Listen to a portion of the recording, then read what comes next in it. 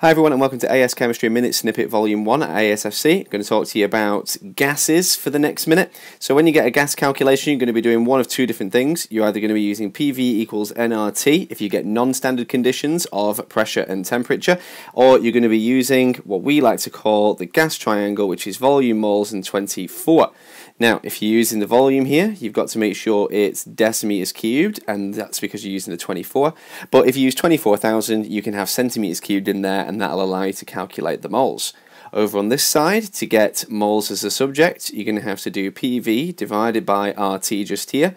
Your pressure has got to be in pascals, your volume has got to be in meters cubed, your R is 8.314 for OCR spec, and the temperature has got to be in Kelvin. So whatever you have in degrees C, you need to add 273 to it. Hope that clears up some gas calculations for a minute for you. I'll leave you to the rest of the playlist. Happy revising.